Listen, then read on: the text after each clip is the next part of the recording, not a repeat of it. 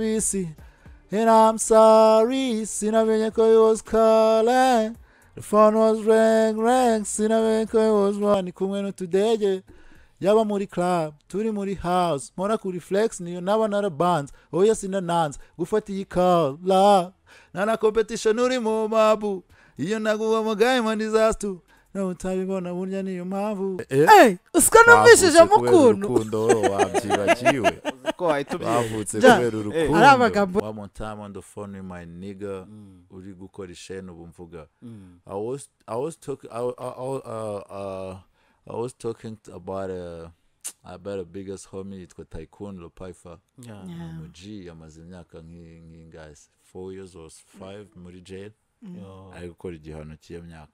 Gifungo cy'iyo myaka. So buri gihe kubera ko twatangiranye game n'ubundi ngoma mwirating aho byatari hari we n'imisatsi yanjye ku mutwe bimaze bigiye kumara imyaka imwe cyane. Umuji wa appreciating the music yanjye cyane ni no rapper aho ngaho yangarutsemo Mood Studio ntago wamenye ibyari byo.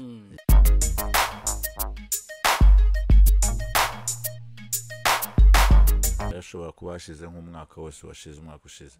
So uyu mwaka rero twabyizeho na team hanyuma ducommunicatinga n'abafans ikintu bakeneye.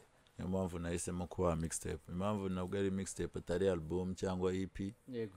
Urumva bwa mbere nari release EP yitwa Shwida. Ubu iyi ni mixtape. Yego. Ngomba kugenda rero step by step. Nyuma yaho hazaba album. Ariko iyi mixtape irakomeye cyane kuko yitwa Muheto nyine ni yanyitiriwe izina ryanjye nyane. Ubwo impamvu rero ni vibe uyu ni njyewe muba mwumva koko ibitekerezo n'imikorere hanyuma n'inshuti zanjye n'umubano wanjye nazo byose ukuntu dutekereza the whole industry ukuntu twayihindura ibintu byose birimo yaba ubuhanga imyandikire ibintu byose wumva kuri iyi mixtape. Yari uwo ni Muheto n'inshuti ze. So nukuvuga ngo mu buryo bw'imbumbe bwarubuye kwerekana ikiri ku mutima wa Muheto n'inshuti ze ariko by'umwihariko kuri no game. Urumva ko banagizemo n'ibijyanye n'uko biyumva byose n'imyandikire byose n'uko bari. Inshuti ze rero tuzi cyane ni izi ngizi cyane. Hari kidasa nk'icyo abandi bantu baba bavuze ku muziki wawe cyangwa se n'ubuzima bwawe muri rusange. Icyambere n'abavandimwe. Yego. Abavandimwe kwa kundi umuntu abatavukana n'undi ariko ari umuvandimwe we koko byahatari. Muziranye ibintu byinshi cyane ibyiza ibibi kandi mukomeje kubana mu buzima busanzwe. Ikindi burana bafite mba numva ntabitameze neza ni nkaho se ni nk'inzi idafite fondation. Ntago byabaho. For senior trap. Nyarwanda bagomba kujya kuri platform za B-THREY bakazireba. Ariko kubera ko ahabaye ibibazo by'amatsiko byose mufite baragomba kuza kubimubaza. Ariko hanyuma dududu ni indirimbo B-THREY sa nk'udushyira muri mood mwayikozemo kuko ndabizi mood ya Kenya trap ni ibisazi. For sure. Ndumva nshaka kutujyana kuri tele. Yakozwe na Elizabeth. Yakozwe tutabiteguye cyane kuko Elizabeth ni umushuti wanjye kuva kera ariko akaba agira na studio yiwe yakunda ari umuji ukunda guhora muri studio. Icyo gihe rero ndumva twarayikoze ari ku kagoroba namusuye hanyuma busharaza kuhandeba ari kumwe na Slum dufitanye indi gahunda. Mbere yuko tugenda turabanza turicara muri uko kwicara ducreatinga dududu. Urumva ko na mood iri hot byatari bijyanye no kubitwara tuhuye tumeze cyane for real. Hanyuma dududu rero ni dududu ni slang nayo ni slang imwe mu gitabo cyavuyemo nka tsikizo. Nayibarizwa twebwe ni cyane koza tsikizo ngira basogongeza indi chapitre tuzakurikizaho ya Kenya trap. Chapitre ya mbere bura mwararangije kuyisoma. Tuyiri ku ya kabiri ubu hari inda ntago iraza cyangwa iyi ngiyi ni sous-titre. Hari sous-titre bajya bavuga ngo nagasu kwa kundi bashyiramo agatiza nagakerejejwe ijambo ryiza. Ariko B-THREY iyo uce nko ku mwana w'imyaka 10 ari kuririmba indirimbo yawe ukumva ntategwa ubyakira ute muri wowe? ni ibintu uzi na slang ziba zirimo uzi uburyo ibigoye wumva umerewe ute ni ibintu binezeza umutima cyane cyane ahanini ubona ko hari ibintu wubatse birenze kuvuga ngo kugwiza amafaranga cyangwa ibindi ukabona n'abantu ukuntu ibintu babifata barabyiga bakuramo message n'ibindi bijyanye nabyo it's a blessing for real n'abantu B-THREY adefinisa gute Trizi na Dizo duhuriye muri Ratio Music. Ratio Music ni yanjye na Dizo. Na EP wari wagize. Ni ngiyi niyo yayiproducinze ni team ya Ratio Music yayiproducinze yose. So ubwo rero Trizi ariho ku ndirimbo yitwa Jamais ifite ubusobanuro burenze. Hariho turi kumwe na Angelo Jawanzo. Trizi rero numu homeboy wanjye n'ubu ngubu tuba turi kumwe igihe cyari cyo cyose. Urumva no muji uri umuji na sharing the street. Uri hano ugira umugisha uzagerageze vungurireho abandi. Ubwo bibera byineza cyane kurushaho. Ubwo rero kubw'urukundo rw'umuhanda nabatayemo na Trizi kugira ngo turebe ukuntu bigenda bikomeze gukura cyane. Dizo last we ni papa.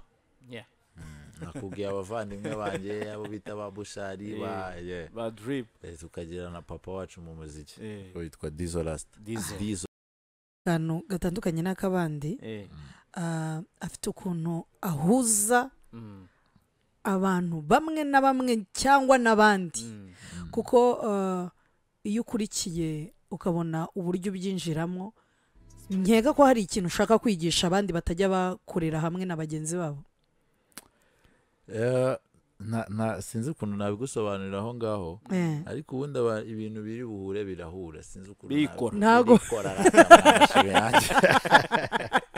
uravuze ngo ibitari buhure ntibiteza kuzahura biba ari hatari Kenike Shati is a dopest guy ni umuniga impamvu ari aho ngaho kuri iyo mixtape ni umufriend wanjye kuva igihe kinini cyane hashize imyaka nk'itatu tuziranye kuko before we blow up twari tuziranye he used to come at Green Ferry we used to be together ahantu henshi rero n'umuniga fresh afite na mugenzi witwa Gets shout out to the dope crack class for let's get it usika numvishije urukundo wabyibagiwe ko bavutse kubera urukundo ari amagambo ni wayashobora uretse nko kuhita iterura indirimbo ukayimuha akiyumvira biriya bintu abantu bose indirimbo wanditse uri mu yihe mood ko numvisemo nk'akantu komoza uti turi guharura ikibuga rwose uzaza ari neza wari mu yihe mood ni yihe story ari kurimo niki cyari imibare iyi story ni nyinshi ni nini cyane ariko aho hantu ndera nkavuga ngo one more time on the phone with my nigga uri gukora ishene ubu mvuga I was talking about a biggest homie yitwa Tycoon Lopaifa muji yamaze imyaka nk'ingasi 4 years or 5 muri jail ari gukora igihano cy'iyo myaka igifungo cy'iyo myaka so buri gihe kubera ko twatangiranye game n'ubundi ngoma mwibiretinga aho byatari hari we n'imisatsi yanjye ku mutwe bimaze bigiye kumara imyaka imwe cyane umuji wa appreciating the music yanjye cyane ni n'umurapper aho ngaho yangarutsemo muri studio ntago wamenye ibyari byo shiduka byaje biriza ziwa B-THREY Kevin yakomeje amunyishyuza B-THREY zazaryare B-THREY Ambwana zaza batebwo buriya nagajya bakoroga umukunzi banjye barakorogana cyane ntagajya bakoroga anje bajya bankora niwe mukorozi wa mbere tugira hano nibonye umukunzi wanjye uherereye heji kugira ngo bigende neza kabisa niko yo wabaye kabisa ratwemeje kabisa cyana komeza pushing kabisa imbere cyane no heza bro imbere ni heza mamen imbere ni heza ibirungi biri maso kabisa kandi gukurikira cyane bro wanje respect koze cyane hey Trey yo what's popping what's up oh good my G kiri gute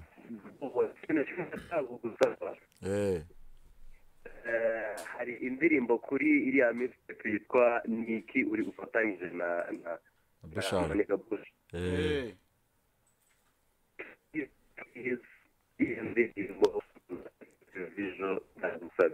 agarara mu nguni nziza kugira ngo network itavamo amashusho ngira ngo n'amashusho team yanjye rwose bagomba ndi kukubwira nti ukorere amashusho kugira ngo okay igere ku bantu bose urumva sometimes hari igihe abantu baba bareba televiziyo cyane kandi televiziyo zabo zicisha audio of course nibyo buriya bwo timu iri kubyigaho izaza vuba yego ni sawa igitekerezo cyo ni cyiza cyane urakoze papa mukuru rero ikindi nashaka kugusaba udukubitire indirimbo impano n'ubuzima ntibakubitire ntibaririmbire impano n'ubuzima kabisa kandi thank you Hello yego muraho mwitwa bande muherereye he message ni sawa bimeze bite witwa nde ni Louise ngane Kimironko Louise urashaka kuvugisha Trey ndashaka kuvugisha B-THREY okay nguwo arakumva papa kiri gute yote